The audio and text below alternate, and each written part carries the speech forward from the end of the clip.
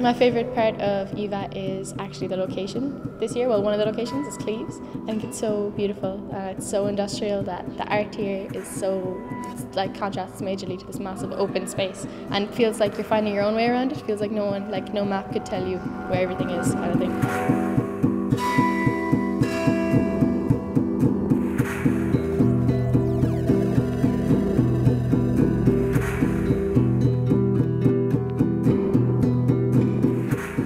Down in the Cleves building, that performance piece we just watched was absolutely amazing. The intensity and the opportunity to kind of be engaging with that and be carried along with the emotion of it all is just really amazing. Yeah.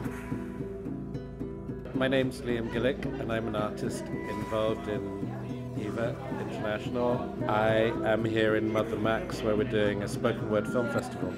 Everyone has a narrative, everyone has some kind of story, and it needs to get kind of seeded and get moving. There's a kind of productive competitiveness about it, one that I like. It's one that's actually about trying to continue like a good feeling.